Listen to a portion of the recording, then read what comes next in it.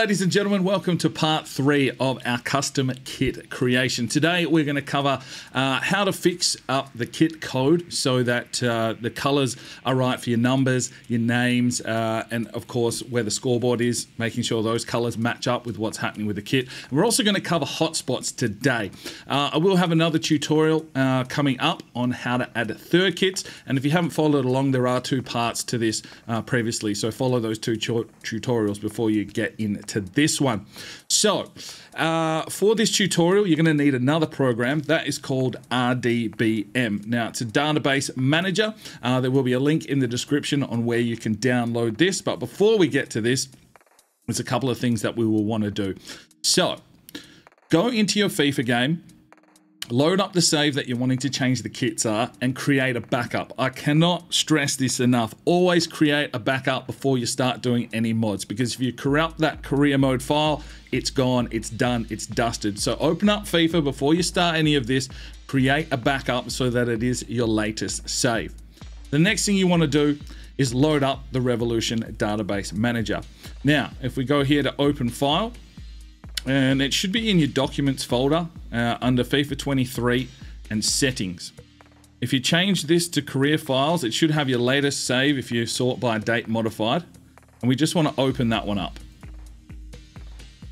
What this is going to do is load that career mode save. There is a lot of data in here that you can mess with, but I say be very careful. If you want to have a play and learn things in this, it can be an incredible tool, but yeah, always make sure that you do have a backup. It will take a little while to load. It's got to load basically everything from your career mode save in regards to data to players, teams, heaps of stuff. So you can really get in here and make some adjustments, but we're just going to look at kits today. Well, waiting for the load screen. Right, so once it's all loaded up, it will say ready at the bottom. What you need to do here is go across to DB number 2, and I want you to scroll down. It could be in a different order. It seems to be different each time, but you're going to look for the one here called Team Kits. Now, what this is every team, every kit allocation with a whole heap of coding. I'm not going to overwhelm you. There's only a few things we need to do here, and it is very, very simple. The first thing we need to do is export this team kits file. So if we come up the top here, the left side, export single table, and then just pick somewhere to save that. Right, so it should be called team kits. It should be a text Unicode file. We'll just hit save. The other thing that you may need to do, particularly with the English teams, I haven't needed to use it this season or this career mode with the German teams, but I know the English teams, you need to also do one that is called competition kits. So if we can just find that one, competition kits here, I want you to export that one as well and save it as competition kits. Okay, you've exported those things. Let's head over to the FIFA kit creator. Now, there is a very special tool here that makes things easier. In days gone by, we would basically go into the database and actually have to manually enter all these numbers. But these lads here at the kit creator, if you click this little hamburger here, there is a team kits editor. If you're doing the team kits and the competition kits, you'll need to open this twice. But for this tutorial, I'm just going to do it once. So we click this and it opens up a fresh window. Right, now what you need to do is open that kit file, team kits, and then in here you will type the team that you are looking for. So if I put in Cologne, here we go. Now you've got your kits here. They already have a third kit, which is great. We'll cover how to add a third kit in a future tutorial, but we're dealing with the home kit, of course. So if we click the home kit, it brings us a whole heap of jargon that if you're familiar and know how to use this, you can make these changes.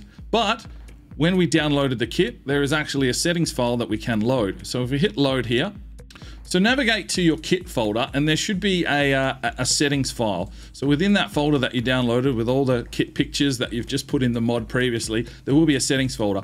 If you open this up, it'll actually manipulate everything to align itself with what should you know, match up. Now you still have the opportunity here to change fonts, captain's armbands. You can differentiate your colors here. Now what I like to do is, this one's all black, but if I look at this kit, well, I've got some green on it. So if I come here and click on the green, I can grab this code here, copy and paste, Control C, and then I can bring that one in here.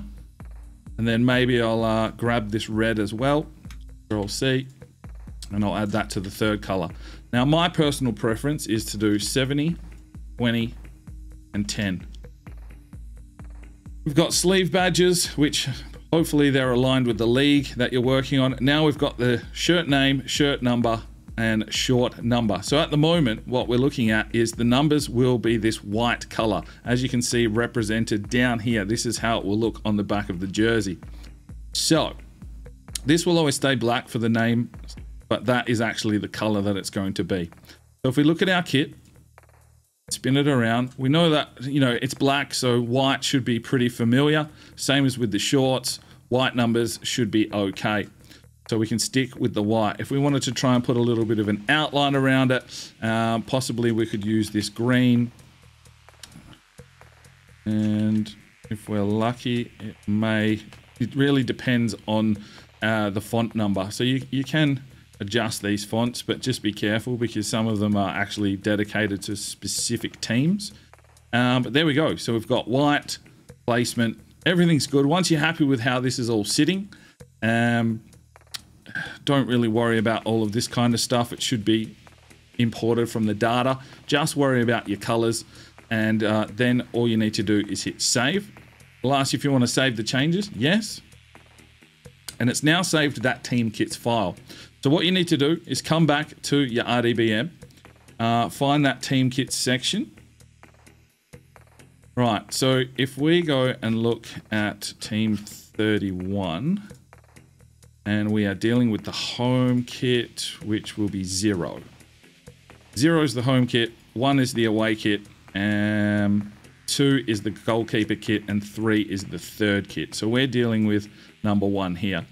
So if we do scroll across, just to give you a bit of an indication to see if things are working, the good ones to look at will be if these colors do change, because we haven't loaded that file in yet. So if you did change the sleeve badge number or anything like that, these numbers are what are getting updated across this table. So all we need to do, nice and simple, is import that single tab, import that team kits file, and hit open. It's replaced that piece of the code, and then we need to save our kit file. Okay. Right, once it says ready, that means that that file has been updated. You can load up FIFA and have a look and make sure that everything's okay. If there's adjustments that you need to make, you just export that file again, go into your Team Kits creator, fix up what you need to, hit save, reload, load up FIFA again and until you get it right. Okay, the next thing we need to look at is Hotspots. So if you load up your file that we created in the last tutorial, and we go down to our club, we can see one here that is called Hotspots. Now what this is determining is basically the positioning of shirt, badges, names, numbers, and all that kind of stuff. If you double click this file here, it'll load up an asset. You'll have a whole heap of hotspots. This is going to get crazy. Don't even worry about it. All you need to do is if there's a particular layout, so say the goalkeeper kit was different to how their home kit was loaded up, you could effectively grab this home kit, the one that is perfect, right click here on Hotspots and hit copy. You would then go to the second kit that you wanted to change those to. So for instance, we go to the away kit, we double click on the hotspots, we right click here and we go paste.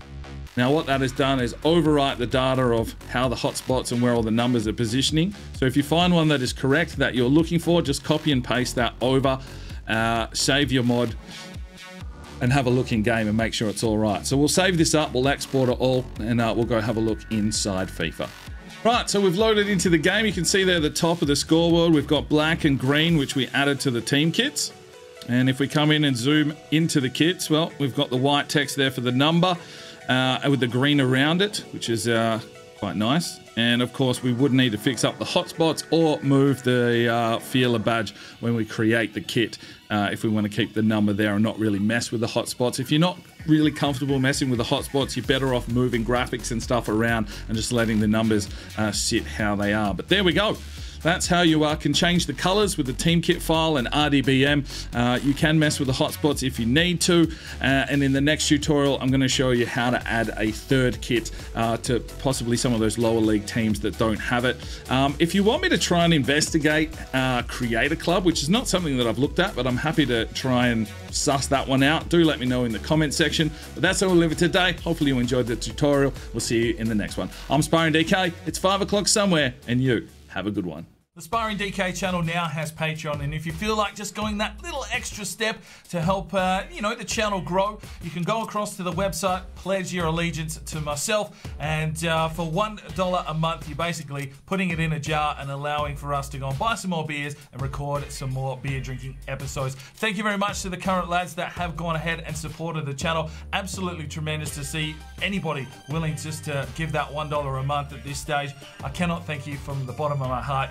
You really will make a difference in the future. So jump across there if you're that way inclined to the Patreon channel, sign up today, and we'll see if we can get some extra beer drinking episodes for you at home. Now, if you are looking for some more content, we've got a couple of videos, one here, and if you want to subscribe, there's a button right there. So go ahead, subscribe, and you'll be notified when the videos